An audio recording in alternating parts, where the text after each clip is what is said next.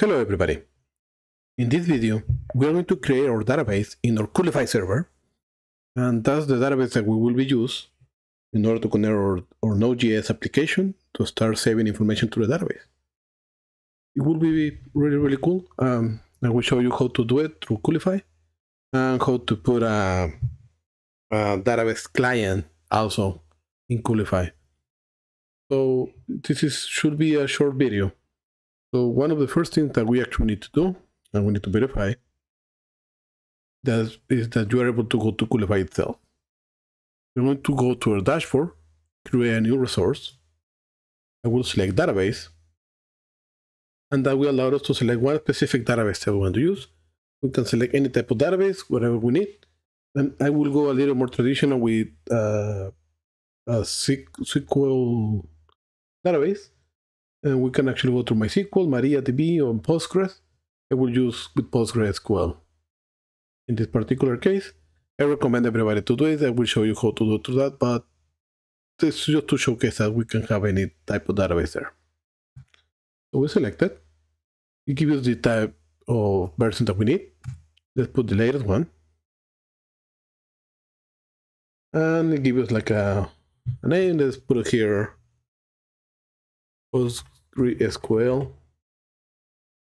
database. We keep everything as it is. It creates the user, the default database. We need to have a specific name. We can change it here. I recommend to keep it as it is. It gives us the username, the root password, or the Postgres actually password, and then a user and a password for that particular user. Those are the ones. Something really cool. You also create the connection string, and we're able to make the database available to the world. Normally, this database will be only available to the server, but if we need to connect from outside, we can actually open it, and I will showcase that in order not to create any other database for ourselves. So we just select Postgresql database, I just save it, and we'll wait for the configuration to be saved. Boom. It will not allow you to set it public until you start the database. So let's start it. Let's give it, and there you go. It was a little bit fast with myself because I already started before, but it will take a little bit longer because it's going to download the Docker image for the database reside. But other than that, that's it. We just enable the public port. And by default, it gives you the port 9000. Let's keep it as it is. This is not the traditional Postgres port, but this will the port that will be available to the outside. And we can keep it as it is for now, because I will show you, well, not in this video, in the next video, how to connect your local development environment to this particular port itself. So now that we have this open, there's a couple of things that we need to handle first. One of those is we actually need to go to our server. So let me log into my server. And before we proceed, I always recommend, I don't have it right now because I already did it, but I always recommend to sudo apt update to the password there. And just to download the latest updates that the server should have, and then of course need to do this sudo apt upgrade. This is just to bring everything in. Now, in my particular case, it's asking me for a system restart. You can proceed doing a reboot, and actually it should be a sudo reboot. And it's doing the restart. So I will stop the video now. It will take a couple of minutes to bring the server up, and we will continue.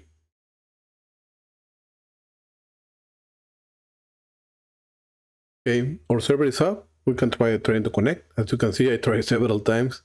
It failed. It took over 5 minutes for me to restart the server. Actually, it took longer than I expected, but it is up again. So just to be aware of that. So just verify and try to connect to the server again, and you should be able to do it. Now, after you're able to connect to the server, Coolify took another 5 minutes to actually come up. Because after the server is up, like all the services are being created or being bring it up again, just be aware of that particular section. Now you can see here that we have our Postgresql database. It's already deployed in a particular server. Really? So we need now an application to use the database itself. But before we move forward, I would like to install this little utility called pgAdmin. And pretty much what it is a database administrator. It's a client to handle and manage the service itself. It's really simple to use, it's not that complicated, and it's really simple to install through Coolify. So let's actually go to download section. Let's select the container version. And then open the Docker Hub.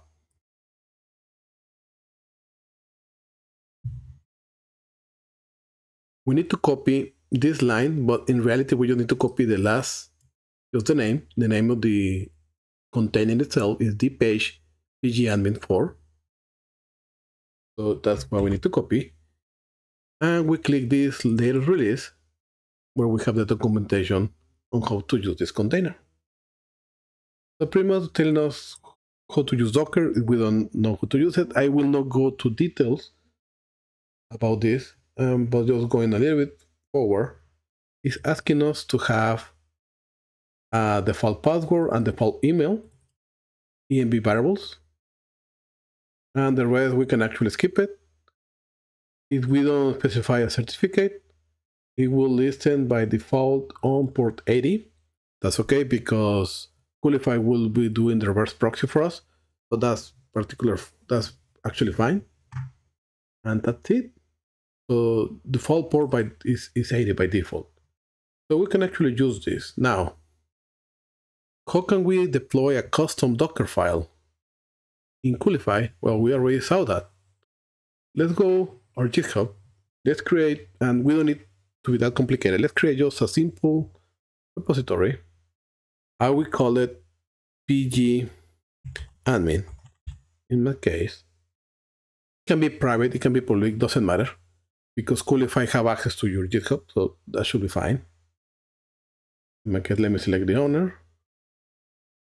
Let me create the repository. Cool.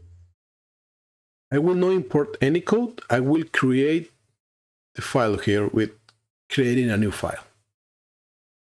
So I will do this file, will be called a Docker file with uppercase D and the rest of the information, Docker file. And we just need to put from and the name of the container, the page /pgAdmin4. And that should be it. Let's commit this file. And that's it. We have the file there with the information that we need. Cool. Now that we have that and our repository is called pgAdmin, we can deploy a new application in Coolify. We will connect to our GitHub repository. We want to select pgAdmin. It's there on the list. We will select the branch main. We save it. We will select Docker as the way to deploy. Let's call this pgAdmin. Keep the rest as it is. Let's create the fully qualified domain name, HTTPS, and actually have it right here, pgAdmin.your server name. So I just put a pgAdmin. You can do the database administration, database client, whatever you want to call it. I call it just pgAdmin and my server name itself. I will not generate the www. I just want to generate this particular one and build and deploy. The port is not 3000, it's 80. Without that. Now that we have that, we keep the rest as it is. We save it. Oh, yeah, we need to verify our DNS before. I'm sorry for that. So I had the DNS, I deleted in order to show you how to create it. Let's get back to our server, our DigitalOcean. Let's go to your domain, and we can actually add pgAdmin pointing to your server itself. But what I will be doing here, just because I'm a little bit lazy to be sincere, you will put a little star pointing to the server. We'll change this to 0 just to be really fast. Probably need to be changed later, but we can actually do that. And I'm so sorry. Let's not do a record. Let's actually, let me delete this. Let's do a CNAME. Host will be everybody, pointing to add. And there, over here. There you go. The start is an alias for rodoroman.com. That's my server DNS. And when I put it the start, I'm pretty much telling it's like catching all. Like anything, whatever .rodoroman.com will point to this particular URL. Is what I'm saying it here. And that's just a shortcut in order not to be creating that DNS entry over and over. So we need to wait that to populate a little bit. So probably you need to wait some minutes. Let me get back here. Let me see if it actually works. Oh, it's already propagated in my case. Cool. So it's already saved. I will not deploy yet because we need to create our env variables in order to make it work. So let's go to the secrets. Default email. Just put your email there. Let's put it available in full time. Let me just see that I put the correct one. Yes, my personal email. Add it. And let's add the default email. Now let's do the default password. We're not going to do the password file. We're going to do the password one. Let's create a password there. Let's make it available. Add it. That's it. This should be enough. Let's deploy. And let's wait to finish the deployment. Let's see how it goes. Perfect. Again, it went a little fast in me because everybody had the image downloaded. So you're just building it with the information that I just provided. We can actually go and open it. We can see the bad gateway. That means that it's been, oh, the deployment started. Deployment is not there yet. Let's wait for a minute or two.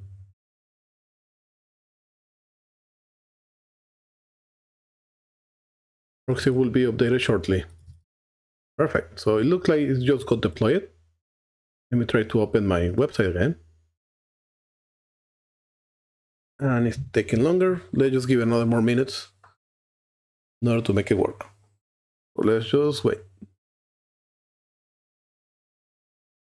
Okay, after a couple of minutes, we can see that pgAdmin just went in. In order to make it work, we just need to log in with the information that we created on the env file.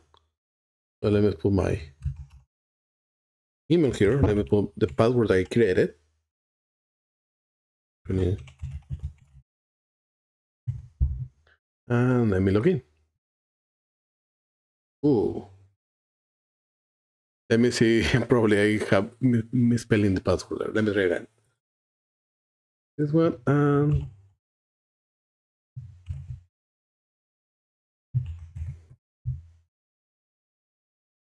Oh yeah. What are the passwords that I put there? Let me verify that and I will get back in a minute. Okay, I made it work. So what I did is that I had a typo in my password. So I changed my password, I set it again and restart the application. And when I restart the application, of course, took a couple of minutes to do it. You can verify in the logs for the application. Whenever you see that it's actually finished, it takes a couple of minutes. I was able to go in and now I can select, I can type my password there. And I'm able to go to my pgAdmin. Cool. Now that I'm here, I need to connect it to the local Postgresql. And that information on the server is not there yet. We can actually get that. We will go to the dashboard, the database itself. We can see the host name, and this is a local host name that is only available here in the server itself. And we have the username and the password. So let's go add the new server itself. Let's call it local Coolify. You can put it whatever name you want. Connection, host name. I will copy this, the host over here. Because I'm connecting locally, I will use the default password, that's 5432. The database name, the maintenance database. Let's keep that one, the postgre. Let's take the user name in the user side. Let's put it over here. Let's take the password. You can keep the password there if you want, save it or not. It will depend what you need. And but I will do extra because I don't want to use the maintenance database. I will use the default database to connect.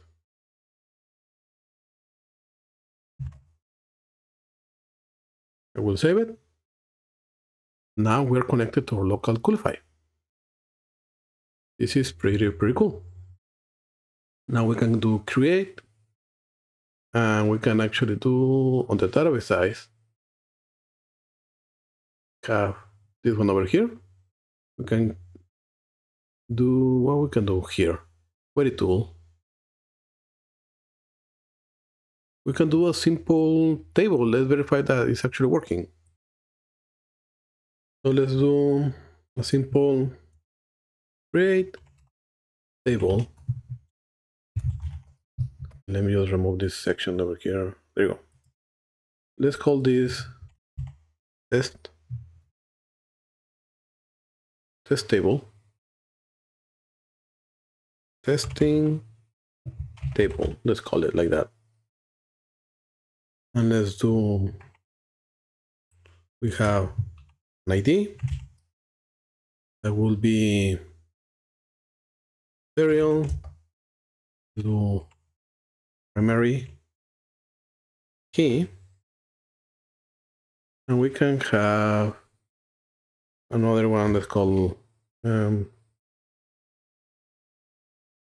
put it over here, and let's, I don't know, text will be a simple bar chart. Let's make it really big, 255 characters, and let's do unique. I don't know, whatever you want to put it there, not null. So that means that we need to insert something there. So we execute. Primary. Oh, it's without the underscore. Primary key. I didn't like it. Let me see what is happening here. Okay, there you go. Break created successful. We can open our database, the weird name. We can go to schemas. We can open the public one. And right there we have the tables. And we have our testing table. And we can actually see the columns. Have ID and text in there. We can actually do a simple describe, I believe. Describe testing table.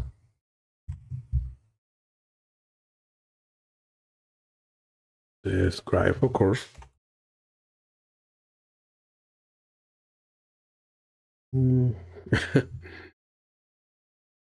Yeah, my SQL is not up to speed right now.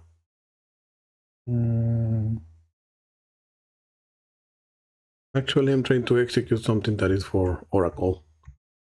So Postgres uses something like this. Select column name from information schema columns where table name equal, and we can put a single quote, and let's do table, testing table. Testing table. Let's do F5 to execute. I didn't like it.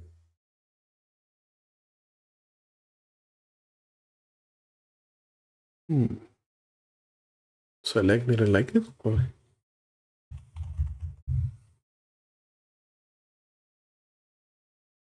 Let's select everything.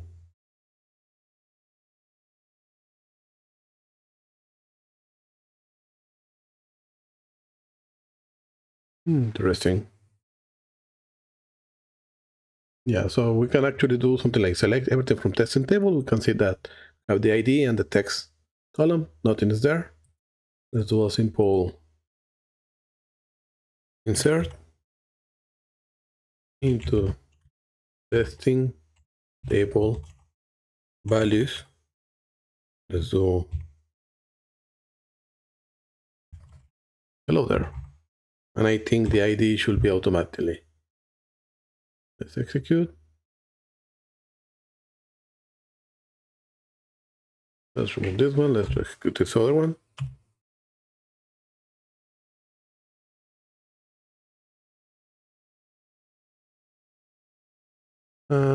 Probably need to put here, yes, with the column. And the column is called text. I'm not sure should be like this or like this.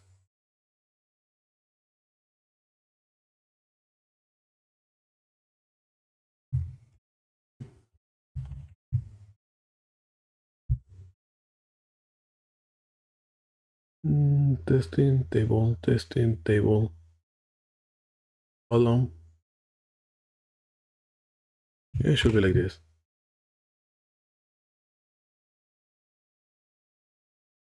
Yeah, SQL is not my strong suit here. Okay, silly me. I need to specify the ID. So I just put ID1, hello there. Let's create another one, ID2. Hello. Again. Perfect. We can do a simple select everything from testing table. And I need to fix my from and my select.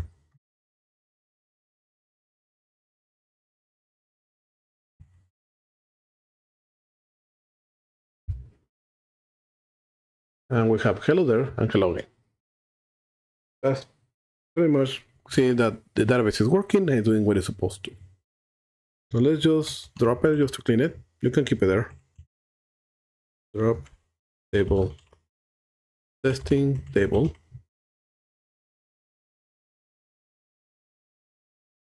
And now testing table is not there anymore. If we refresh our data, we can see that that one is not there. Cool. So I really hope that you like it. In this video, we just put our database up and we created the pgAdmin in order to connect. Actually, I think that I'm missing something. Yes, we make the database available to port 9000, but that means that we need to actually open that port in two different places. One place will be in the server. If we do a simple, let me log in again. If we do a simple sudo ufw status, we can see the different rules that apply to the server. And we can do a simple sudo ufw allow 9000. That's the port that we are going to exporting the database to the world. And we can actually put a comment. And let's do Coolify the database. I don't know, whatever, Postgres or whatever. Cool. And we do the status again. We can see the port 9000 is available to Coolify database. And one last thing, in our DigitalOcean, we need to go to the, if we set up the firewall here, we need to work on that. So we need to go to networking, firewalls. I have my firewall for the Coolify. And right now we just have SSH, HTTP, HTTPS. I will create custom one. And it will be port 9000. And maybe that's it. We just open it, the port 9000, to be able to connect to the server. And in the next video, we're going to be creating the database connection in our Node.js app, and we'll be interacting with that using Prisma. So I really hope that you like it. Any question, any doubt, don't hesitate to reach me. Happy coding, everybody.